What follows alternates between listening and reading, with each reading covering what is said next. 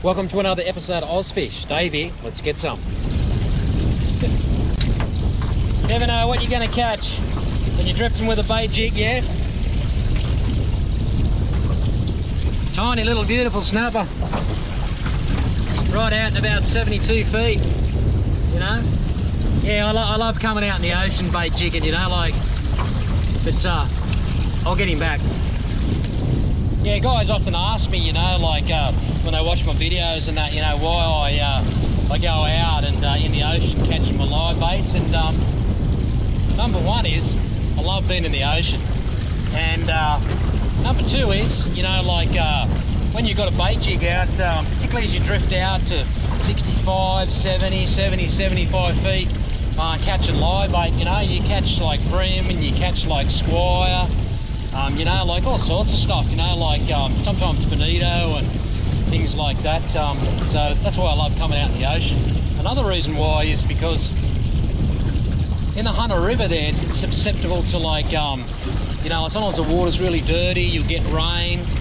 It kind of puts the bait fish off around the end of the breakwater and around the, you know, the navigation lights. Even when you get really big swells and that, you know, like, you know, for days after, it's hard to catch bait out there because all the sediments in the water. So when you come out in the ocean, particularly as you come south out of Newcastle, you know, it recovers pretty quick. The water's usually pretty clean, and yeah, so you can always sort of get live bait. And to me, man, you know, like, it's just like being in the ocean.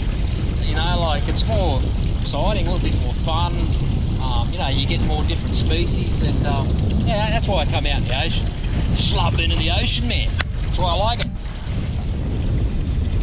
What I do with my bait jig as well is, you know, like I only ever use like a maximum of 3 droppers, you know, on my bait jig when I'm catching bait. But I've actually busted the bottom one off. And the last 2 days I've actually just been using 2 droppers, and even 2 droppers is like really effective. You know, like, you just don't get any tangles. It's just hassle free. You know, like, get big yakkers, you know, well spread apart on your droppers, and yeah, that's what works for me. You know, like too many droppers, and, you know, like yeah, too many tangles, you know, particularly on big yellowtail and that, you know, like, but you can see even with just like even with 2 droppers, the fish is straight on you, you know, like.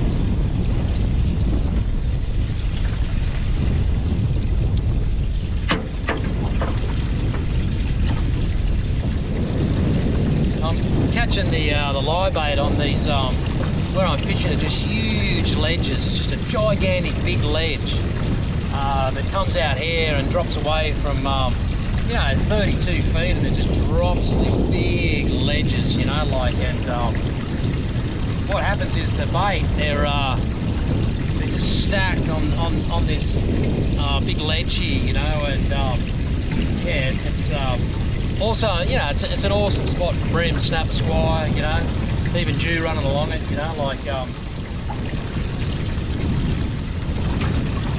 the fish love that big ledge. No matter what fish you're chasing, they love the big ledges. Probably to do with current, upwellings, you know, like, everything's there for them, you know. All the little, you know, phytoplankton and that, I guess, the bait fish are fishing on, and yellowtail in 75 feet.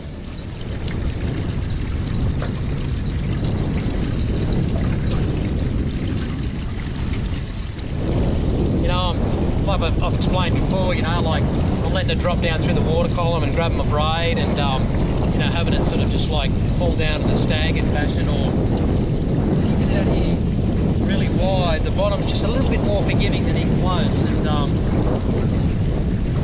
you can get right down to the bottom. See, I'm on the bottom there.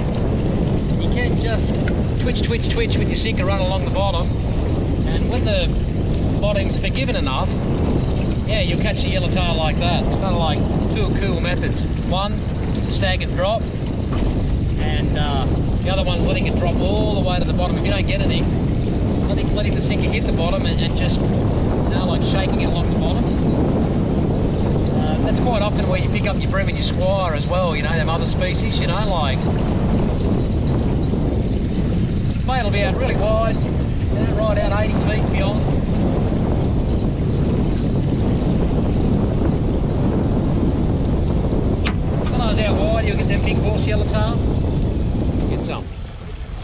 I'm out Jewfishing this afternoon. It's been really windy early on, but it's really sort of calming down now. So about 5 o'clock in the afternoon, and low tide, bottom of the tide, about 8 o'clock tonight. So about 3 hours to go. So yeah, I've been outside and yeah, had a good time. Just cruised around, caught some liveys, some big ones, some small ones, and yeah, I've come in the river and sort of anchored up. So yeah, the tide's running pretty hard at the moment. So when the tide's running hard when I'm Jewfishing, what I love to do is I actually love to fish with 4 rods out. So what I reckon is that, like, when you're live baiting with all live baits out, yeah, the more live baits you got out, the better. So I've got 4 liveys out there, all swimming, all putting vibrations out in the water. And yeah, I've got those 4 rods sort of like spread out off the back of the boat. And you know, like any fish that are sort of living on the rock walls, you know, like I'm hoping that they're going to detect those vibrations in the water on their lateral line and sort of cruise out and you know, like have a look, hopefully get a fish. Or if a fish is kind of like, you know, just traveling down the river there, yeah, it's a good chance he's going to pick up those vibrations of those 4 live baits and cruise on in for a look. So yeah, I was actually out yesterday afternoon, and yeah, never caught a fish yesterday afternoon. All I caught was 1 eel, and I fished till about 9:30 last night. But yeah, like with all Jewfishing, you know, like the idea is that you're not going to catch them all the time. You're not going to catch Jew every trip. You know, like, no way. So the important thing is to yeah, just keep coming back, man. You know, like work out, you know, like you know, the simple routine that you're going to employ when you're fishing, catching your liveys, the rod you're going to use, and how you're going to rig them. And yeah, basically just come back, keep putting them live baits out, keep fishing, keep persistent, and eventually you'll catch.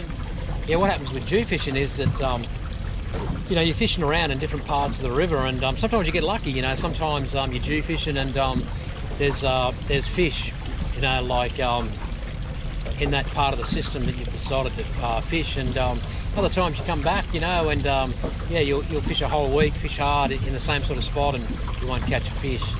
There's one thing you've got to remember in the Hunter River, which is different to Lake Macquarie, is that you have to compete with the professional fishermen in the Hunter River, and they take on average probably about 6 tonne of Jew a year out of the Hunter River, which is a lot of Jew. And in the areas that I'm kind of fishing in, the pro fishermen, they fish this area heavily of a night. So what happens is when you're sleeping, when you're at home dribbling on the pillow, mate, these boys are working. You know, they'll work from, like, they'll start working at, you know, 7, 8 o'clock at night, mate, and they will not stop until daylight.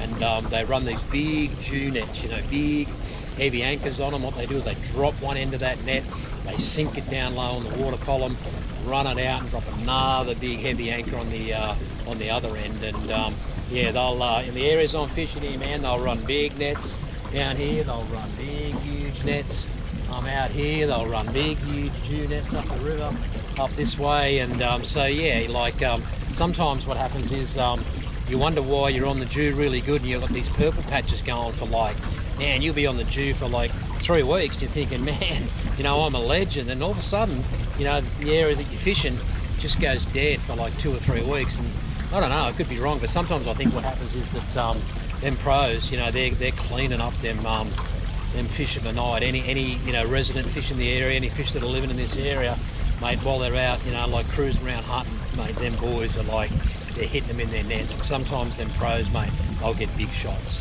You know, an average night for them, you know, 3 or 4 boxes of Jew, just an average night for a pro in this area here, you know. And some nights, mate, they'll almost sink their boats when they're meshing, and sometimes they'll have to ring their brothers up and get another boat, you know, like to come and take some of the load of Jew. So yeah, man, right or wrong, you know, that's what you're competing with. You know, we're just amateurs, man. We're just out here fishing for fun. You know, like, we're not trying to feed our family or make a living. So you know, all's fair in love and war, I guess. But you know, like they do take a very, very you know, heavy toll on the Jew stocks in the Hunter River. So anyway,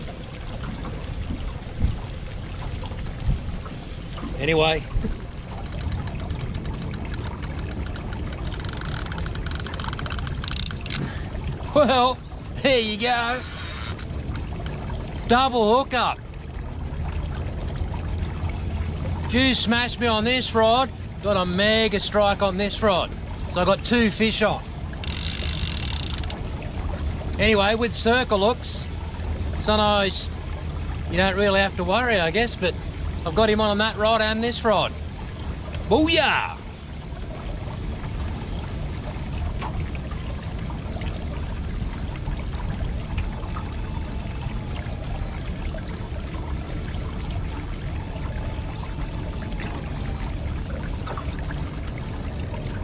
I want this fish to go around the anchor rope.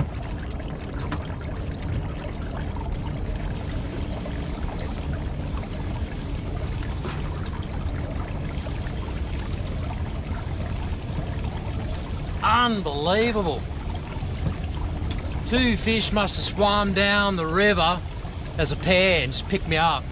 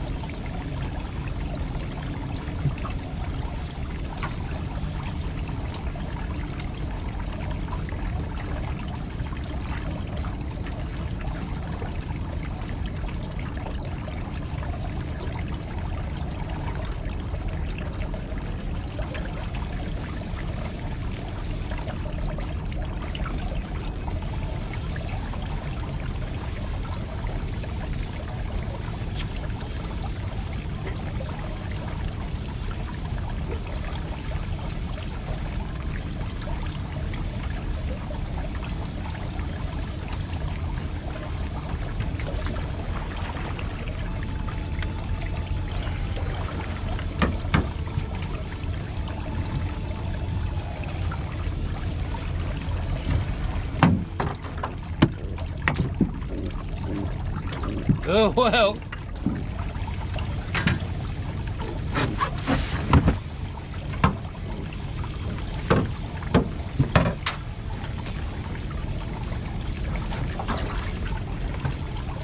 Let's drop that fish out of the way and see how well a circle hook works on the other one. See if I've still got this fish. Oh, how arsey is that? Still got this fish with the circle hook.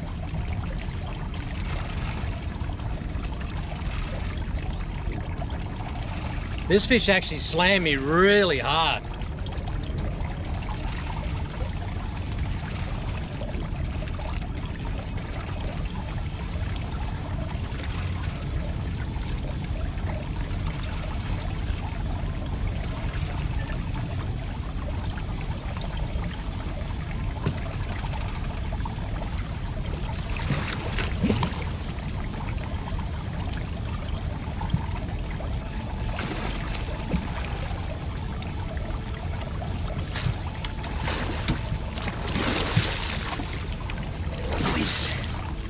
Oh, he's lively.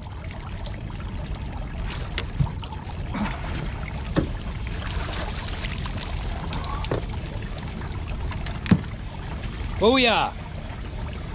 There's that second fish, yeah? Beautiful. But yeah, double hookup, baby. And those circle hooks are epic, mate. That's what allowed me to catch that fish. One on, hooked him, never touched the rod. There you go. Epic. Double hookup, yeah? Jew and Jew. Oh yeah, that's what it's all about. Yeah, baby. Ooh, let's get him back. Fish number 1. A little bigger. Okay, yeah, that fish is 89. Nice. That fish is 81. Oh yeah. Yeah, baby.